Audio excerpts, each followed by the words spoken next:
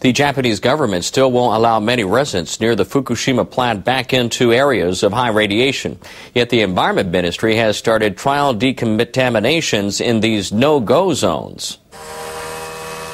Officials have designated parts of 7 municipalities near the plant as unsuitable for living due to radiation over 50 millisieverts per year. The government has delayed major cleanup operations in these areas in fear of exposing people to radiation. However, ministry personnel have begun trials in 5 areas to find out how much can be removed. That work will continue until the end of the year. The ministry wants to determine cleanup costs. It will also study ways to control any radiation workers are exposed to. After these steps, officials say they can decide on how to decontaminate the zones. Oyster growers in Iwate Prefecture are sending shellfish to the market for the first time since the area's coastline was devastated by the tsunami disaster in 2011. Oyster growers working along the coast in Old Funato City have rebuilt processing plants and restored their oyster beds. Tanks that eliminate harmful bacteria with ultraviolet light have been replaced. This allows oysters to be delivered in the shell to be eaten raw. This year is a beginning. I want to increase the shipments next year as the business takes off. 450 boxes, each containing 20 to 40 oysters, were transported to the Tokyo area on Monday. Contamination is also affecting exports. Japan's fisheries head wants South Korea to lift a ban on marine products from Fukushima and other prefectures. The South imposed the ban in response to leaks at the nuclear plant. The chief of the National Federation of Fisheries Cooperative Associations, Hiroshi Kishi, delivered a written request to the South Korean ambassador to Japan's Lee Byung-gi in Tokyo. It noted that Japanese marine products must meet radiation safety standards before they can be exported. The request says the ban is based on weak scientific evidence. Kishi said the government needs to understand the real situation. We want South Korea to lift the embargo as soon as possible. We will continue to request that they end it. Japanese officials say the South Korean ambassador said his government sees the leaks as a major accident, and this has created fear in his country. The people in charge of Fukushima Daiichi say they've detected radioactive material in water outside the port at the nuclear plant. Workers with Tokyo Electric Power Company found cesium in a sample taken outside a breakwater, about a kilometer off the coast. This is the first time workers have detected radioactive material in that area. TEPCO officials say they measured 1.4 becquerels per liter of cesium-137 in the sample. They say the level is lower than the safety standard for drinking water set by the World Health Organization, 10 becquerels per liter. The team took the sample on Tuesday. They say they did not detect cesium in another sample taken on Thursday. Workers started checking the water in that area in August after they found contaminated groundwater had been seeping into the ocean. Nuclear regulators in Japan will soon be getting international support in their effort to monitor the impact the Fukushima Daiichi crisis is having on the ocean. Specialists with the UN's nuclear watchdog will join teams checking radiation levels in the waters off the damaged facility. Monitoring radioactivity in seawater is very important. So the IAEA would like to cooperate with the Japanese authority. IAEA Chief Yukiya Amano offered the assistance to the head of Japan's Nuclear Regulation Authority, Shunichi Tanaka. Tanaka says working together would help alleviate concerns among neighboring countries. Officials with the authority have been testing seawater in different locations in Fukushima Daiichi's port. They say radiation levels are below the government safety standard, but a series of contaminated water leaks has sparked more concern among people in Japan and abroad. South Korea recently banned imports of marine products from Fukushima Prefecture and elsewhere in Japan.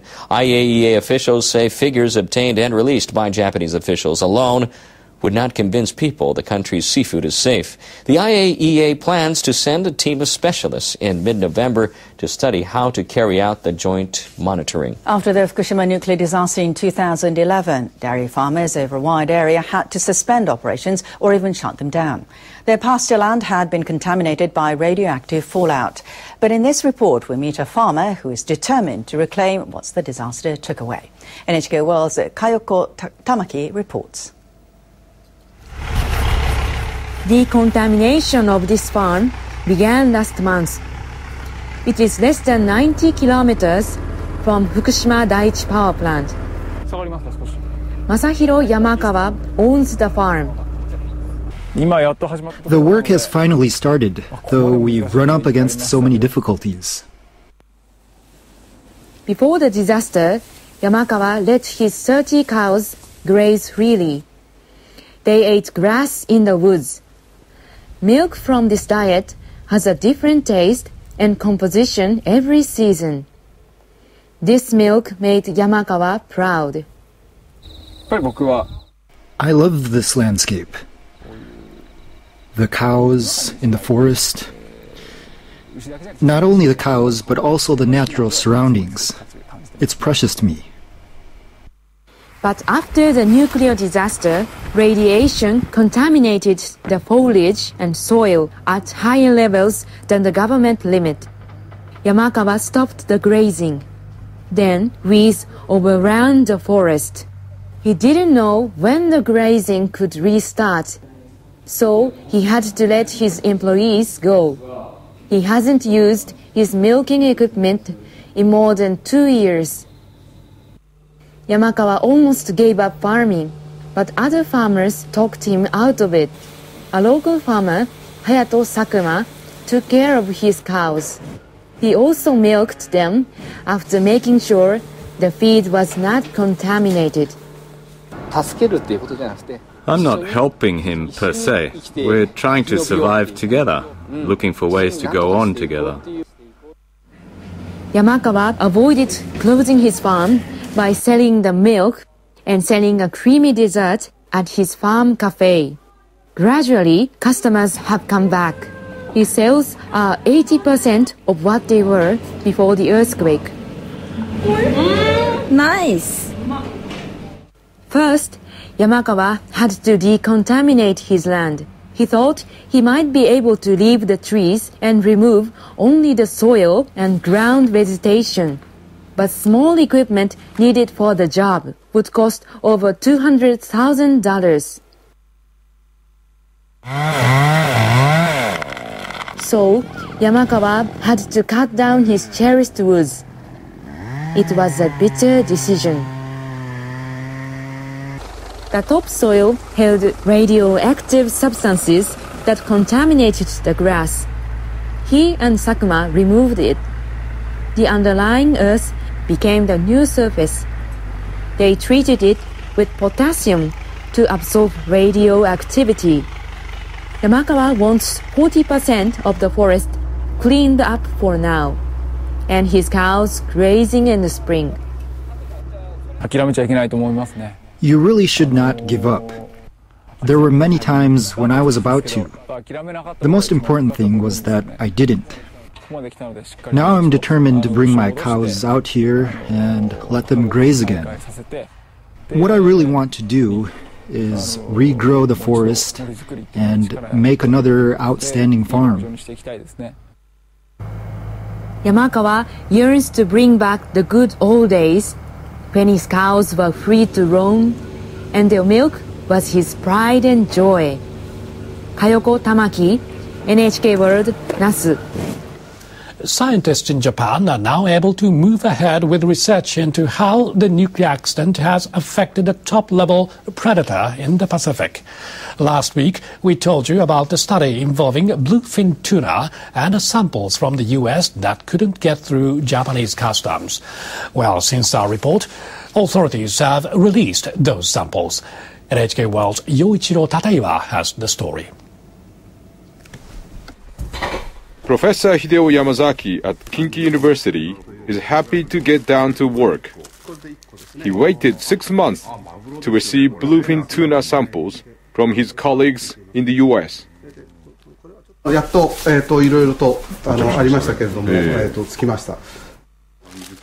The samples come from 20 bluefin tuna caught off California between May and August of last year. Researchers at Stanford University studied the same fish and said they detected low levels of radioactive cesium. They concluded the source of the contamination was a nuclear accident at the Fukushima Daiichi plant. Professor Yamazaki proposed a joint survey of bluefin tuna on both sides of the Pacific. The Stanford scientists sent the samples, but customs officials in Japan put them on ice. They said they needed proper documentation. However, a few days after NHK World reported on the holdup, the officials released the samples, saying they now recognize that they are for scientific purposes. Now, Yamazaki and his team will analyze the tissue to measure the levels of cesium. Yamazaki notes the contamination is too low to threaten humans. He says people would face no risks even if they ate the samples. He's studying fish that migrate across the ocean to understand how radioactive particles spread in the environment. The tuna could have been contaminated off the coast of Japan. They could have also absorbed radioactive substance that traveled across the Pacific. I can think of numerous processes of contamination. We need to do a detailed study to find out exactly what is happening. Bluefin tuna spend their juvenile period in Japan's coastal waters. Then, they take between 1 and 4 months to migrate to the west coast of the United States. This kind of joint study on the effects of the Fukushima accident in the Pacific is still unique. I hope this will spawn more international cooperation in the future. Yamazaki says scientists on both sides of the Pacific need to share samples and information and look into as many angles as possible to fully understand the consequences of the nuclear accident. Yoichiro Tateiwa, NHK World. Villagers near Fukushima Daiichi have high hopes for a harvest. They're picking a test batch of rice to see if it's safe to resume commercial farming. Residents of Iitate village took part in the project. They planted the rice in a part of the village deemed uninhabitable due to high radiation levels. Residents have been unable to live there since the 2011 nuclear accident. Farmers removed the paddy's topsoil last year and they planted the seeds in June. I'm happy to harvest rice for the first time in 3 years. Some people in my district said they felt healed when they saw the paddy with rice stalks. Officials will test the rice for radioactive substances. They'll discard the sample crop regardless of results. Iitate's mayor says he hopes the test will show farming can get back on track even in uninhabitable areas. The Japanese government has lent billions of dollars in compensation money to the operator of the disabled Fukushima nuclear plant. Officials now estimate it'll take decades to recover it. The government has issued about $50 billion worth of bonds to Tokyo Electric Power Company. The money is being used to compensate people who've had to evacuate their homes and farmers and fishermen who've lost their livelihoods. The government plans to recover the funds through an annual payback by TEPCO and contributions from other nuclear power companies. But the Board of Audit says if TEPCO remains in the red, it does not expect to be paid back until 2044. Even if the utility's profits improve, the funds would not be fully recovered until 2030.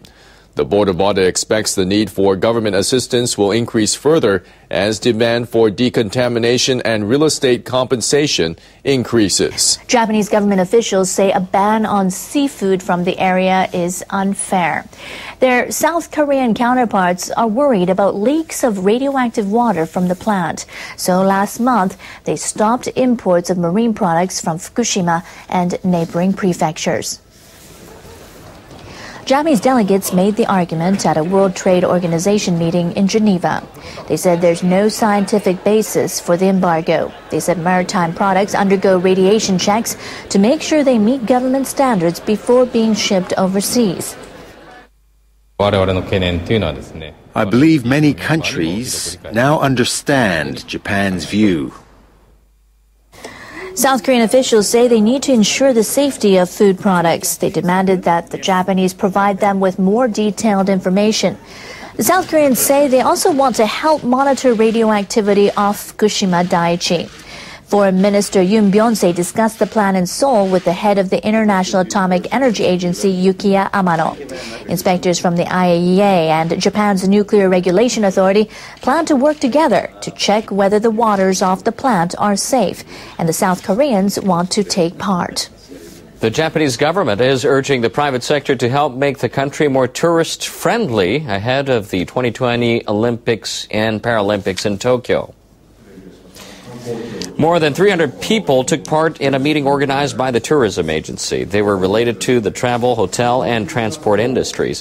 The agency commissioner Shigeto Kubo said the public and private sectors should take the Olympics as a golden opportunity to cooperate. We believe we need to make efforts, step by step, to make our country more friendly to foreign visitors. Officials from the agency and transport ministry called for support in providing multilingual signboards at tourist and transport facilities. They also asked for setting up more information centers for foreign tourists and zones that allow visitors free access to Wi-Fi. The agency hopes that Tokyo's successful bid to host the Olympics will enable Japan to reach a goal of attracting 20 million foreign visitors annually. The International Atomic Energy Agency has presented the result of its week-long study in Fukushima to Japan's government. The UN nuclear watchdog said the government's 1 millisievert decontamination goal cannot be achieved soon and advised the government to communicate more with the public to get a more realistic view of radiation and related risks. NHK World's Noriko Okada reports. The disaster at the Fukushima Daiichi nuclear power plant in March 2011 spread radioactive substances over eastern Japan. The government ordered more than 80,000 residents in Fukushima prefecture to evacuate as they were living in areas where radiation levels exceeded 20 millisievert per year. The government is conducting decontamination work to lower the levels. The IAEA did the research in Fukushima this month at the request of Japan's government. Inspectors checked the progress of the decontamination and made a preliminary report. The agency said the work was progressing well, but the 1 millisievert goal cannot be achieved soon through decontamination alone.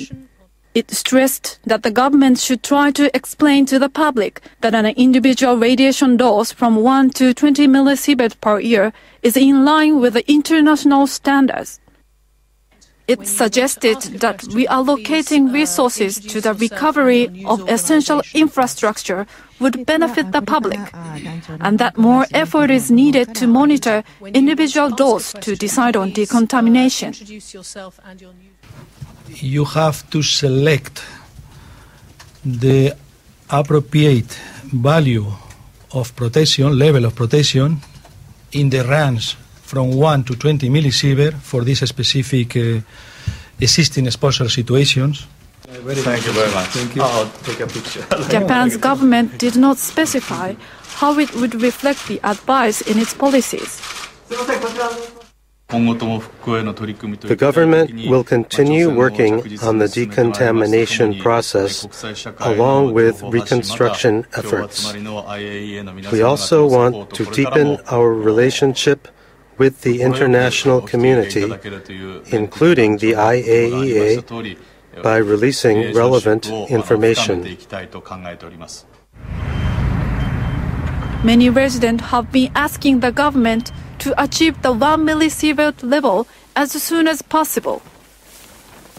The IAEA says the balance between benefits and burdens should be considered. Noriko Okada, NHK World, Tokyo. Managers of Japan's crippled nuclear plant say they've detected radioactive cesium a kilometer off the coast. It's the second time they've found the substance that far out at sea. But they say the levels are very low and won't affect the environment.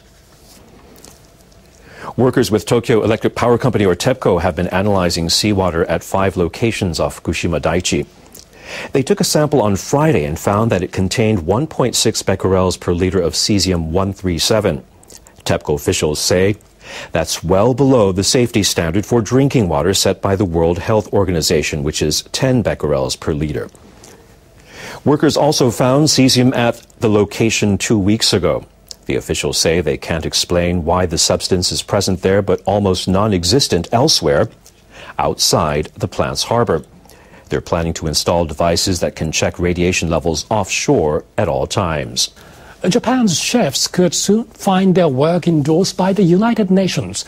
Members of a UNESCO committee have recommended that Japan's culinary arts be designated an intangible cultural heritage asset. UNESCO is expected to endorse the decision in December. Japan's Cultural Affairs Agency proposed adding the country's food culture to the list of heritage assets. Agency officials said the recipes, tableware, and other culinary arts are a fundamental part of Japanese culture. The officials say they hope UNESCO recognition will be a boost for businesses hit by concerns about food safety since the 2011 nuclear accident. UNESCO currently recognizes 4 food cultures: French, Turkish, Mexican, and Mediterranean. A Japanese research team says most of the radioactive cesium that fell on the forest floor after the accident at the Fukushima plant is still in the same place. Researchers from the Japan Atomic Energy Agency installed monitoring equipment in woods in Ibaraki near Fukushima Prefecture in May 2011. It was 2 months after the accident. They hoped to learn how cesium moves from fallen leaves to soil. The results showed that rain washed it off leaves 6 months after the accident. The researchers say that as the leaves decomposed, the cesium moved into the soil. In 2 years of research, they say that only about 0.1 to 0.2% has reached a depth of 10 centimeters. The results suggest that the cesium has not penetrated deep into the ground. I believe the findings will be useful in efforts to decontaminate affected areas. They concluded it's unlikely that underground water probably has carried radioactive cesium from the soil to nearby areas. Tokyo Electric Power Company is expected to post about $1.1 billion in profits for the April to September period. It will be the company's first midterm profit since the Fukushima nuclear crisis began in 2011. TEPCO officials hiked household rates last September. Profits rose as electricity sales surged during this summer's record heat wave. The officials also made spending cuts that included putting off repair work at other power plants and transmission facilities. TEPCO aims to post a profit for the full business year that ends March of 2014. But the officials will continue to face massive compensation costs related to the nuclear accident. They'll also need to decommission the damaged reactors and process contaminated wastewater at the Fukushima plant. They now want to restart 2 reactors at the Kashiwazaki-Kariwa complex in Niigata Prefecture to boost earnings, but regulators have yet to start safety screening procedures.